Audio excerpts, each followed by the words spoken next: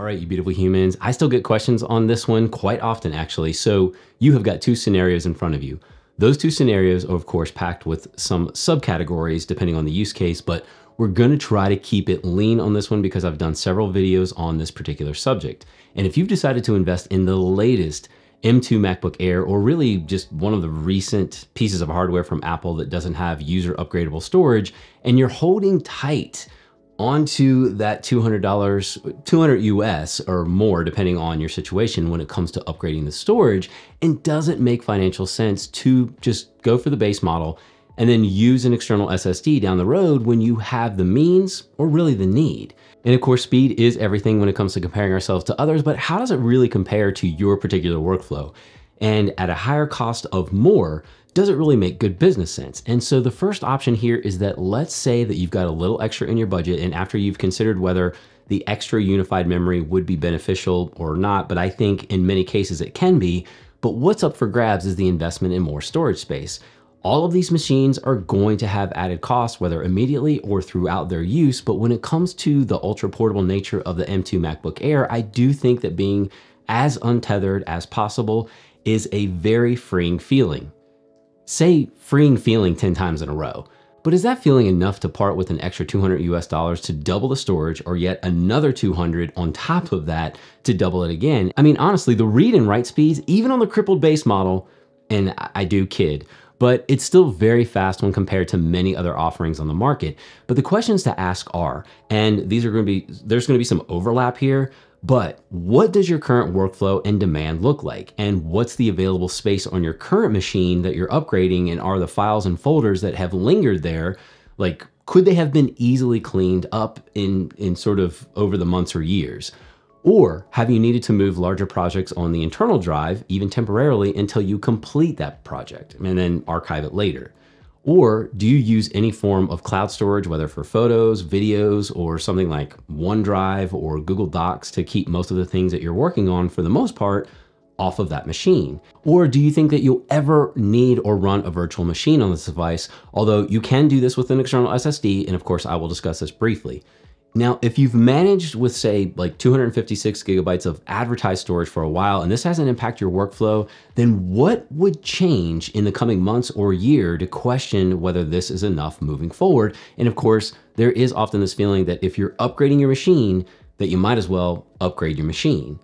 And I'll share that I don't believe I've ever met or spoke to anyone that has said that they've regretted getting more internal storage. And again, when the budget allows, that extra 200 US could save you way more in depreciation costs, because then you end up trading in a recently purchased machine because you need that storage or whatever upgrade. You've got the time lost, and that's a big one for me, and of course the frustration. But if you're an external kind of storage, dongle life-loving human on the move, of course be careful of the cords, then this would be my list in order of preference, and we'll work our way down from price, the advertised performance, and of course the upgradability. And two of my trusty enclosures that keep coming back are the Thunderbolt 3 and USB 4.0 enclosures from Fledging and Acasis respectively. But let me also say that there are similar offerings in this category, and one of the things that you'll want to look for in the specs that aren't always listed, we're going to geek out here just briefly and then I'll bring you back, but that is the Thunderbolt controller, and that you might see the name Alpine Ridge for that controller for Thunderbolt 3 exclusively, or Titan Ridge, which is paired with a J-Micron bridge chip that then makes this compatible with Thunderbolt 3, or able to be used as a USB-C device that would fall back to that particular protocol. And before someone throws their keyboard at me in the comments, let me clarify that the whole USB 4 versus the USB 4.0 is a bit of a marketing speak when it comes to the certification that occurs with Thunderbolt, which it should occur and it does occur, and should also happen for USB 4. However, many manufacturers have skirted around this. And so as the consumer, you rely on those of us that test these devices. And without getting in the weeds here, because this is a separate thread altogether, I have run more tests than I can count, including daily workflows, and the Fledging has been exceptional for Thunderbolt 3 and the Acasis with both Thunderbolt and USB protocol. Now, as far as the SSD, we're actually talking about NVMe as the fastest when it comes to advertised speeds, and NVMe is also a communication protocol. However, I will reiterate that you will see SSDs at advertised speeds anywhere from 3,500 megabytes per second read and write to anywhere from 5,000 or even 7,000 megabytes per second, depending on whether it's a Gen 3 or Gen 4, with Gen 4 typically being more expensive, although that gap is continuing to close depending on which one you decide to purchase or where you're purchasing from. But those speeds are based on the SSD being installed on the board, on the motherboard, when you have a PC, and I've built several of them, and you can get those speeds. So when installed in these external enclosures, you will lose some of that theoretical speed, because when you plug these into a Thunderbolt port that's rated at 40 gigabits per second, you would expect, like if you do the math, that you would have, that would translate to 5,000 megabytes per second. However, we have to consider that there's an allocation of bandwidth in these ports that occurs here because of peripherals and external displays, especially, in that what you're likely going to be seeing is 26 gigabits per second, which translates to, it's roughly 3,250 megabytes per second on read and write. Just depends, give or take. And I know we're throwing out lots of numbers.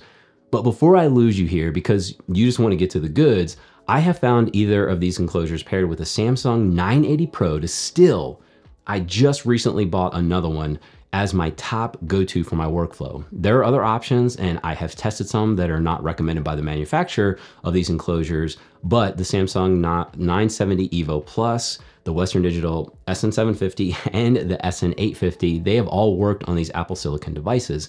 And initially the pricing on these setups are going to be higher, but with some discounts that this, like a particular combo could be a 1 terabyte setup that can land around 250-ish US dollars. That's with the enclosure and of course the SSD. Now, when you compare that to upgrading internally, that would be $400. And the nice thing about the enclosure is that if you want to swap out SSDs, upgrade the storage, you're definitely good to go. And as far as the speeds are concerned, depending on the value that you're looking for and considering the synthetic bench, the speeds are very close to the internal on the M2. And I mean, at least the upgraded one. But as I've said before, that these speeds do help with large file transfers. The day-to-day, like, you really wouldn't take full advantage of these speeds, because even with video editing, I have shared that the program itself, the editor, can only read and write so fast. And so your CPU and your GPU are really your bottleneck, and especially on the M2. And even if you have gigabit Ethernet and you're moving large amounts of data back and forth, you still have the threshold of the integrity of that connection and the servers in which you're transferring to and from. So if this seems to be more than what you want to spend and the synthetic speeds aren't really what you're interested in, then a USB-C enclosure would be a good next option if you want to stay with that DIY scenario, such as this one from Sabrent. And I still use it. And of course, the slower theoretical speeds, but the performance day-to-day, it shouldn't suffer, but these would be rated at around 1,000 megabytes per second, which seems like a massive hit for that 980 Pro for what it's rated at. So of course, you could again save a little coin and go with something that is less expensive for the SSD. But let me just reiterate that this is your data. These are your projects, items that I would assume that are extremely important to you. So I would just consider that when you are making that investment. But for the one and done, I am going to mention the SanDisk Extreme. I've had this for years, and at around 1,000 megabytes per second, it is fantastic. But do be careful, because on a Mac, there are versions of this SSD. And so there is a USB-C 3.2 that have advertised speeds of up to 2,000 megabytes per second, but it will, based on the protocol in that Thunderbolt port, it will fall back to 1,000 megabytes per second. So really just save some money and skip those unless you're really getting a good deal on them. Now, the Samsung T7 is also a popular all around at 1,000 megabytes per second. Again, I think a counterpart to the SanDisk read and write. But if by chance you happen to be doing some video editing, there is a chance that the T5 at around 550 megabytes per second could bottleneck on certain video codecs when you're playing it back in the timeline, not the export. I have tested this, and with some heavy codecs that have been converted to ProRes, the timeline has been reading at over 400 megabytes per second. And as we know, with these Apple Silicon machines, we're getting lower read and write speeds anyway, sometimes as low as 350 megabytes per second. So do keep that in mind, but general day-to-day, it's still gonna be fantastic and probably save you quite a bit of money. So when you're considering your buying decision, if you've already invested in a base model device and you need more storage, then these are a few options for those files that you're accessing more frequently. But I would also recommend that if you're just looking for archiving and storage of files, things that you're just not really accessing very frequently at all, then there are some more affordable and practical options out there, which I did do a video on that, and we'll link that up.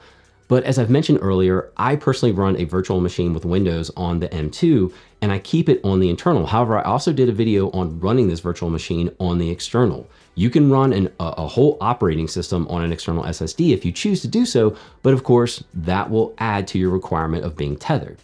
I just wanted to share my experience that even though a 2 terabyte external solution is still less expensive than upgrading the internal, for my particular use case, I need to be portable. That is why I purchased this machine. That is my primary use case, and the less that I have to be tethered, the better. So the investment does make financial sense for me when looking at the longer return of my time and of course, less hassle. But do look at the manufacturer's recommendations on those DIY solutions, and of course, those of us testing these SSDs in these enclosures to make sure that you're getting the best experience. I will see you in the comments section. That was a lot. You go rock those faces, and I will catch you right back here on the next one. I've already eaten.